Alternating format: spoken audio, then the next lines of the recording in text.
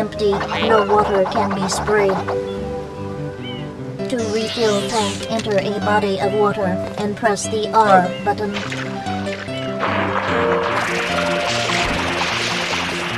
Instructions complete.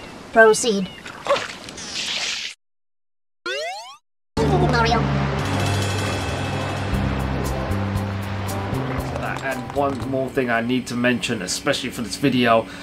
This video is for educational purposes only, guys. Again, I'm not showing you anything illegal, so please do not go and download anything illegal that you don't own, such as the games and things like that. That is up to you. Just need to put that disclaimer out there. But let's get straight into the video. This is probably the simplest and easiest guide of all the emulators I've actually probably done so far. Forget retro. Alright guys, again, if you want to download any GameCube ROMs or Nintendo Wii ROMs, best thing I do is always head on over to our best friend Google, type in GameCube ISO downloads, and I'm just going to use the first one called ROM download. So you can try that one, whichever one you want, and it will obviously lift up a load of different games here. So you've got, for example, Pokemon Colosseum. Every type of different game is included. So click on any game you fancy, whichever one it is, and obviously simple as hit the download button and let that file download. Now, just for the purposes of the video, I will not be downloading the file because, like a good little boy I am, I have the legal version of this file. In other words, I'm not going to actually click the download button, but I have it on the computer, so you get the idea of what I'm trying to say. But yeah, pretty much find the game somehow. Again, I'm not encouraging any illegal copyright activity here. That is completely your responsibility. I'm just showing you the various ways of getting games and things like that. So please knock yourselves out. Alright guys, so these are my two games. I've got Mario Kart Double Dash and Super Mario Sunshine. So all I'm going to do is right click them all. And we're just going to extract it here to the folder itself. So if I double click on it. So remember, again, we're using WinRAR to actually extract the file. So you can see here it's a disk image file. So what we're going to do is just extract it, and we're just going to send it to where we are now. So in the downloads folder, I'm just going to extract it here. There you go. You can see it's making it's extracting the file basically into a ISO image. So always make sure all your game files are disk image files. So we're going to go ahead and do the first one. Okay, next one I'm going to do is Super Mario Sunshine. So I'm going to see if we can extract it here. Okay, right, it won't let me do it, so double click on it. So we found it here, close that, and we're going to extract it again to the same place in downloads folder. So I'll give this a few minutes. Now you'll notice once the games are actually extracted, they will actually appear at the bottom of my folder as an older file. That is because the game file is quite an old one. So I'll just give it a second and let it load up. And it's done. Right, so now the extracted game files are most likely going to be all the way down here. Here they are. They're both here.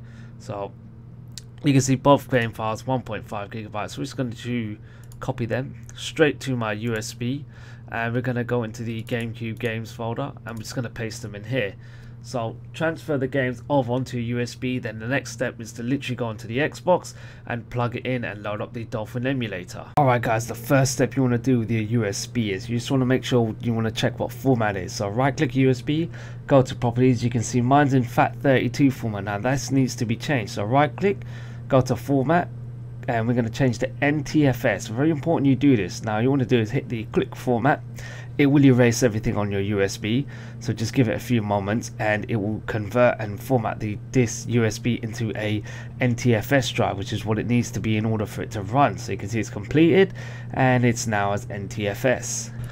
Alright guys, so the next thing you want to do is go on over to your USB, go to properties, and you need to go to the security option and click advanced, and we're going to change some settings in here. So just follow it as on screen. So go to the add function, we want to select it, a new group, and in this box here you just want to type in exactly as you see here on the screen. Now what this is going to do is it's going to allow the Xbox and the Dolphin Emulator to pretty much, in other words, communicate and talk to the USB drive. So as you can see here, I'm just typing in the words application, and what we'll do is we'll do the check names, and Windows will automatically list the directory for us. So press check names, you can see it's appeared with this directory. So once you've got everything as you see here, you just basically want to go on and click the OK button, and now you see this list of options. We want to do full control, and once you've done that, tick the bottom option here. You just want to give it a little tick box so everything's okay, and tick this bottom bit here and press OK. Now that's your USB setup. You will get some error messages and warnings. Just press yes and continue. That's all you need to do. You will see it's added in a new directory in there. So now all we're going to do is go into the USB, and we're just going to make 2 folders, one called Dolphin and the other one called GameCube. So the first folder we're going to go ahead and make is called GameCube. What should we call it? Yeah, GameCube. No, we'll call this Dolphin. Now what this is basically where the Xbox is going to make some system files, temporary ones, into here. So we'll have one called Dolphin, the other one call it GameCube or Wii Games, whichever. I've only got GameCube, so I'm going to go with that. So I'm going to go to my games now. So you can see both my games here, which is an ISO image file format as always. So just select the games for your GameCube emulator. So these 2 here for me. I'm going to copy it, paste it into my GameCube folder, and that's it. We're going to head on over to the Xbox and load up the Dolphin emulator now. Alright guys, so we're back on the Xbox. We're just going to load up the Dolphin emulator. So you can see it here. You can see I plugged in my USB. It has been detected on the Xbox. So I'll load up the Dolphin emulator. And we're going to go on over to the settings part of the program, and we basically need to set a directory up. So using the left analog stick, scroll over to path and folders. We need to add a path. So basically you should see a USB detected. There you can see my folders I've made. So we're going to make the first one called Dolphin. So if it needs to save any system files, it can save it to this folder here, any temporary files it needs to do. So just go ahead and select that, and you can see it's made it. So now we need to add a second path, and this time I'm going to add the GameCube games. If you have any Wii games, you'll do the exact same thing I'm doing here. So just select the folder, don't select the games, just press select, and you see the path added. So what you need to do now is close the settings menu, and we're basically going to restart the Dolphin app. You can see it's already appeared straight away, and the bonuses, the cover arts are all included. So you can see the games here are all fully loaded, the paths are all correct, and we need to change some settings in the settings menu now.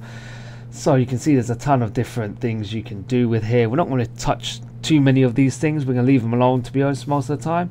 So what we're going to do is we're going to change the internal resolution. You can see it's already set to 3x native 1080p. I would recommend leaving it at 1080p just because the games run a little bit smoother and the chance of crashing it is much less likely to happen. But you can see you can change the aspect ratios here, you can change the resolution. So just for the time being, I'm going to leave everything alone as it is, just to show you it all working, and I will show you later on in the video changing the ratio, the resolution, and how the game is upscaled. So once you're happy with that, you can come out the settings menu and you can see your games are loaded. So any games you download, the cover art will automatically be applied. So it's very, very good, very simple. So let's go ahead and load up the first game.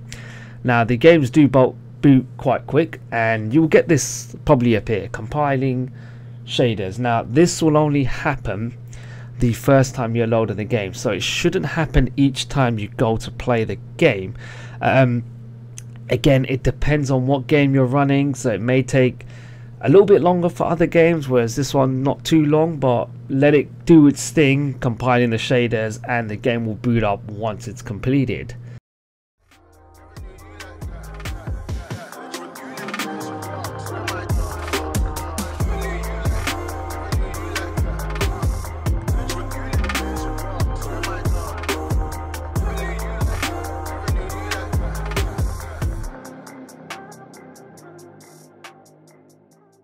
Alright guys, so you can see the Nintendo logo. The game is fully booted up, and I'm just going to show you it is running on the Xbox Series X. So you can see here the Dolphin Emulator is running. It seems to be running perfectly fine, to be honest, in Xbox Series X. You can see here the game it is. The aspect ratio needs to be changed. I am aware of it. It is in a letterbox format, but we can change that in the settings menu of the Dolphin once the game is actually running. So you can see here we've got Super Mario Sunshine playing. Looks really good, very good. I mean, it's not even upscaled yet. I'm currently running it in 1080p. So guys, the reason why I made a Dolphin folder on the USB was because when it makes a virtual memory card, you can see in the top it's saved it on the USB under the GameCube folder. So that's why I made a separate folder, so it can basically have a path for 2 different places. You can see the game here is running great. Yes, the screen is very small, I am aware of that, but you can change that. You can actually completely change the resolution and the aspect ratio. But so far the game's running crystal clear, smooth, no performance, no lagging, nothing. As always, they work perfect. What happened?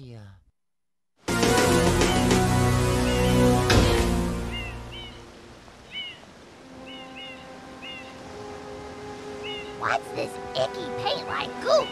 It's moving! Now, boys, don't touch that stuff.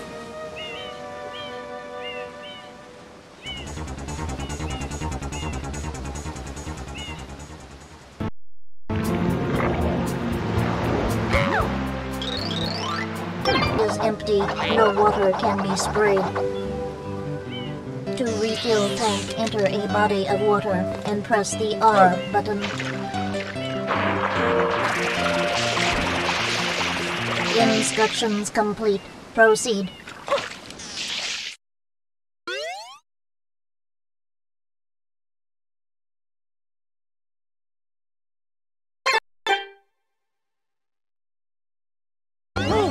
Mario.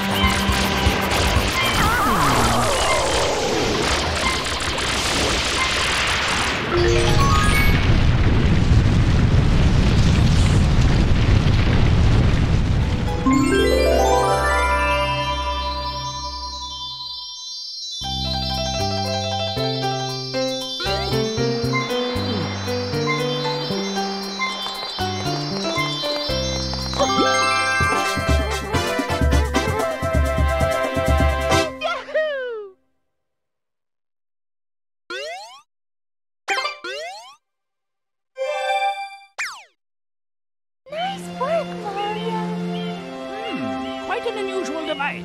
Is it some sort of pump? I am Flood, glad to meet you. Hey, someone! So guys, that is the end of the video. I hope it was easy and simple. My steps are very simple to follow. You can probably tell by now it's probably the easiest emulator to set up. Nothing needed, no BIOSes, nothing like that. You don't even need to download the cover art. It's all automatically added within the program. So it's an awesome bit of kit, this Dolphin emulator. It is in the early stages, so some games may work, some may not. Bear that in mind. So the games I've tried work fine. If you try to load another game, you might be getting a black screen, or you might get an error, or the app just crashes. That is entirely dependent on the game. The emulator can't run everything smoothly, so just bear that in mind. It's probably not something you're doing wrong. It's probably just the game file or the game you're trying to load itself. So just bear that in mind and try not to panic too much, basically. But anyways guys, if you enjoyed the video, don't forget to like, don't forget to subscribe. I'll be back with some awesome gaming content. The Xena Xbox 360 emulator is coming. It is in the works. I am just figuring out a little bit. So yeah, stay tuned for that guys. Until next time, take care.